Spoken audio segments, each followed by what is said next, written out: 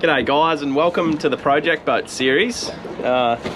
It's been a little bit of a process in the making, this project, and I'm very excited to finally get it on the water and show you guys what this thing's made of. If you follow us on Instagram, you would have seen some posts regarding this Haines Hunter 600R. So if you followed us before, you'll know that we've been running around in a V17L, which has been an absolutely fantastic boat. We've pretty much caught every game fish species you can think of out of that, and it's proven itself to be such a capable little game boat. But it's now up for sale, and we're looking to upgrade to bigger and better things, and a 600R has always been on my list as a boat that I definitely have. And a project boat is something I've always wanted to do as well, so really looking forward to hooking into this thing and really turning it into something special and one of a kind, that's for sure. So look, I'll just start by taking you around the boat here, and we'll have a look at the good points and the bad points, and we'll talk through what we're going to do to make this thing better, bigger, stronger, and yeah, let's get right into it.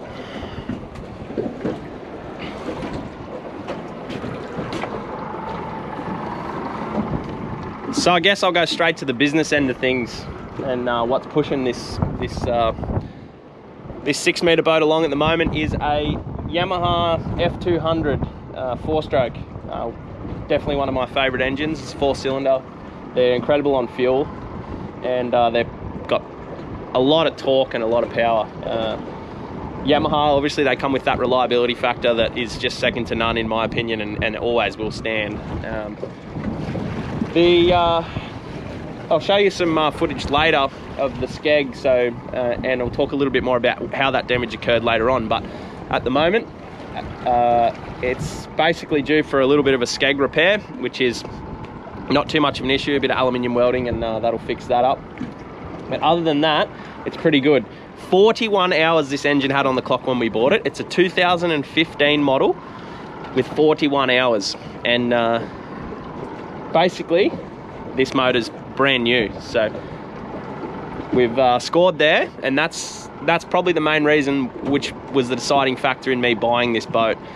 Definitely that powerhouse right there. So look guys, at the moment you can see the boat's got a pod on the back.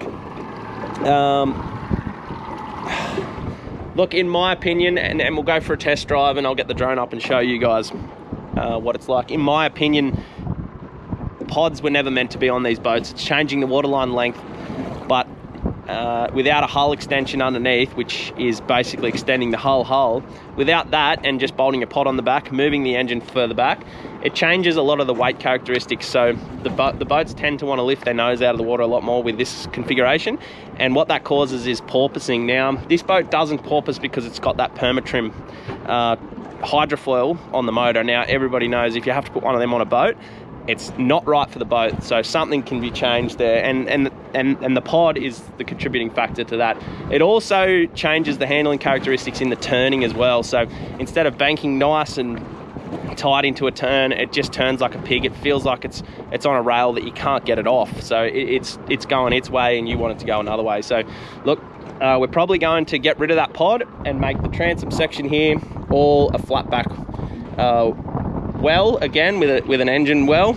Now with that, we're probably going to lose some space, so we're going to have to come in probably 700-800 mil from the transom where the boat probably originally was, and then cut in our well back, and we'll have storage either side, and then we're going to put a nice big live bait tank off the front there. So that is the plan at this stage.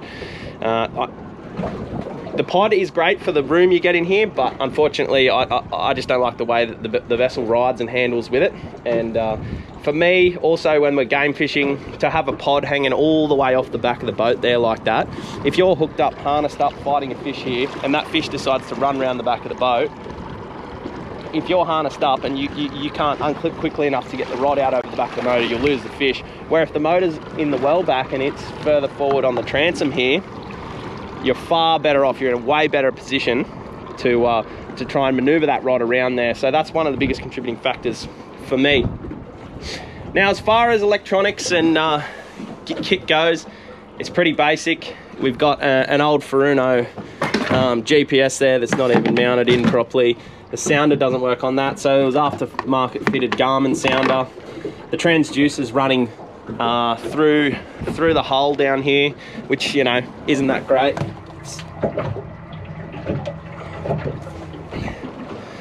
So as far as electronics goes, look, I might take this Garmin out and whack it in the tinny, but really at the end of the day, you know, there's probably not much worth salvaging much of this, you know, probably just give it away in the end. And so under the cabin in here, we've got a VHF and a 27 megahertz radio. Look, you know, it's there. It's for the standard we want to bring that boat to. We're going to put all new equipment in. As you can see, there's a wiring debacle on that side. The steering, the old Admiralty helm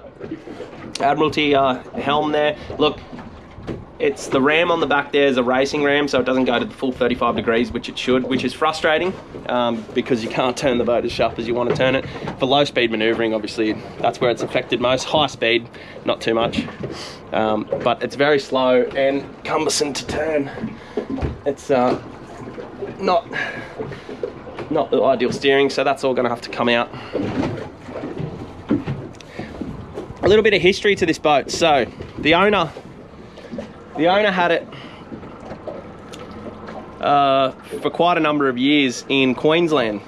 Now he decided to rebuild it once he found his floor was rotten and the stringers were rotten. So in 2005 he has done a transom conversion to a solid back transom, fitted the pod, stringers, so all new hardwood stringers, hardwood plywood, marine ply stringers the whole way through. He's fitted a 309 litre fuel tank. Now that is, for anyone that knows, that is a massive fuel tank. 6 metre boat. We're probably going to try and get more in it, but the problem with this one at the moment is that it is all the way down the back there. So the tank runs from my foot there all the way back, pretty much all the way to the well. Now that's obviously an issue with weight down the back there. So what we're going to try and do is shorten the tank up. We're going to make a fiberglass tank, shorten it up, get as much if not more fuel, but we're going to get it further forward to get that weight forward a little bit and just change the ride characteristics of this boat a little bit. For all intensive purposes, for a home rebuild, the guy has done okay. And we're talking, you know, that's what, 17 years ago that rebuild was done. So, you know, to get him this far and do what it's done, it's probably caught a lot of fish up there in Queensland and you know, gone to the outer reefs and that. You know, it's definitely achieved what it needed to have achieved, but now it's starting to show the signs of fatigue and I guess the shortfalls in the rebuild are starting to show through. So what we're going to do is gut this boat and start again, purely because I want to go with a thermalite construction rebuild. That's a composite material, light. It's lighter weight, but it doesn't rot, and that's the biggest key. So this hull is, you know, it's going to last 50, 60 years, and that's the plan. So during the rebuild, he's obviously cut a few corners and done a few things that, you know, that a boat builder probably wouldn't. A home build guy, you know, might, you know, make errors like this, and you know, we're no boat building experts. But it's just little things like this where he's glassed these side pockets in. You can see where he's tabbed it onto the inside of the hull there. He's glassed it, I don't know if you can see in there, but he's glassed straight on top of the old flow coat. Now for anyone that knows fiberglass and how it bonds back to itself, and you know, when you're laying up multiple layers on top of old layers and things, you really need to grind back to the base product. And if that was polyester resin, polyester glass underneath, you need to bite into it and then put the new stuff over the top and bond into it that way. So look, it's starting to show signs of fatigue. It's still solid enough, don't get me wrong. There's a crack there, but don't get me wrong, look, it'd still work, but it just doesn't look pretty, and it's not what we want. Our finished result, we want a high finished craft that's, you know, it's going to look good and last a long time. So just moving back, you can see the transom's actually started to crack up as well. Now in the corners here, I did speak to a boat builder about this, and it is classic of boats to do this once they've put pods on. So again, with that pod, it's changing where the engine was meant to be and moving it 800 mil back, which is essentially making 800 mil lever for that engine to work against this transom. Now you'll see the transom doesn't have any knees going up underneath there. So these stringers probably should have pushed all the way up and come all the way up into here to give that support to stop that leveraging from happening. Now the good thing about this transom, guys, is that it is solid laid up fiberglass, which again is not something that you hear of that often. So it's 40 mil thick solid fiberglass. Now whatever material is used to lay it up, we're going to have to inspect that, and we'll probably grind back some sections to have a look to make sure that it does look structurally sound. So at the end of the day, we're probably not going to have to do too much with the transom itself, more just the internal parts of the hull, stringers, and obviously all our side pockets, bulkheads, things like that. The transom is probably going to be okay, and we're going to work with it. We might laminate another layer up against it this side to beef it up to 60 mil, but we'll cross that bridge when we come to it, and you guys will see that along the way as well, because we're planning to do this whole project boat series the way through. So the bimini, you see the bimini is a massive aluminium canopy, huge, 2/3 of the boat basically. Now obviously for our Queensland friends, it's fantastic when you're living up there in the tropical heat, and you're out there long days on the reef with the family, fishing over the side, just bottom bashing. But for us southerners who are into a lot of game fishing and trolling, it's not going to work for us. So what we're going to do is probably sell this. So if anyone is interested in that, drop me a comment or send me a message, and we'll see what we can do there. All right, well, you've probably heard me banging on enough about what the plans are to do with this boat. And, this video was mainly to come out and just show you what it looked like in the beginning, and to just take it for a bit of test drive and just compare what this pod's going to be like, and what the vessel handles like now, and then when we do rebuild it, bring it back to the original sort of transom configuration, and see what we can achieve with the difference, and hopefully some better results. So without keeping you too much longer, I'll put the drone up and I'll take it for a run, and we'll get some shots of it spinning around in the beautiful Pacific Ocean.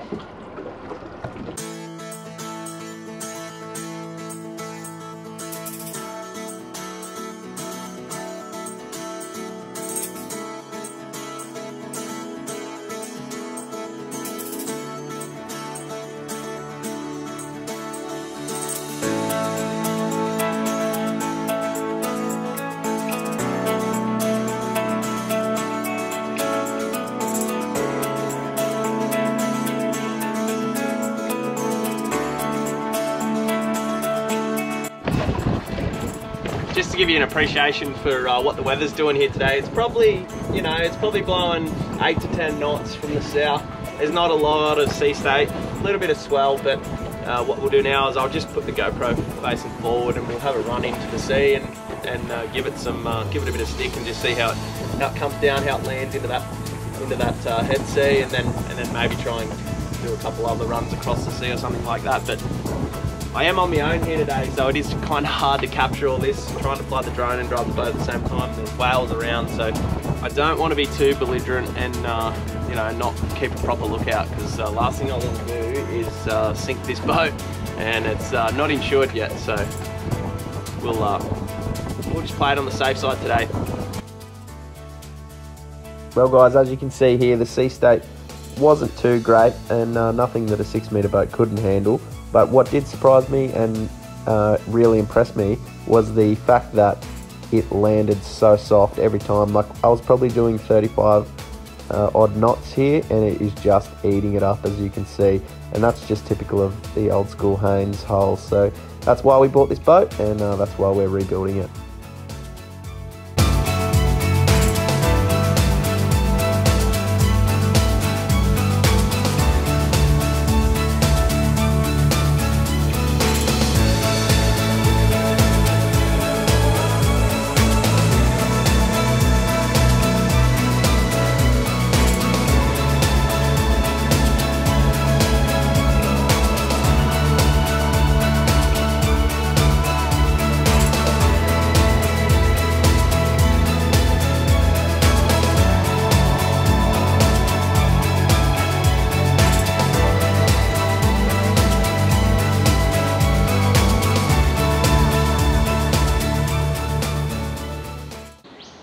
So guys, I did mention before that the boat had some damage to the skeg, and as you can see, it's there's a fair bit of damage. There's a fair bit of missing off the bottom of the skeg and all up the leg here.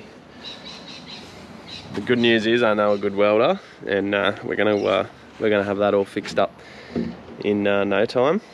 But so the story behind the damage was the previous owner was transporting the boat, and the coupling unhitched from his vehicle, and the trailer took up then on the safety chains, and it actually started, like, the trailer started pile driving the back of his ute. Unfortunately, he didn't have a strap on the boat, and it worked the boat off the trailer. He was obviously slowing down, but it has done some significant damage to the boat. Obviously, a few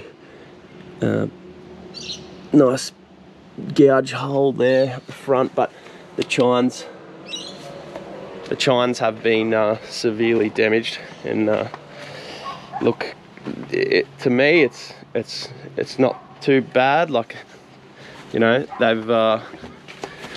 they haven't worn through or anything, but you can see there's a significant amount of fiberglass worn off the corner of the port quarter there, and the whole way along. And funny enough, that's how we actually come across the boat. So my old man seen it on the side of the road, helped the gentleman put it back on the car, and sent me a photo straight away, because he knows I'm interested in these sort of hulls.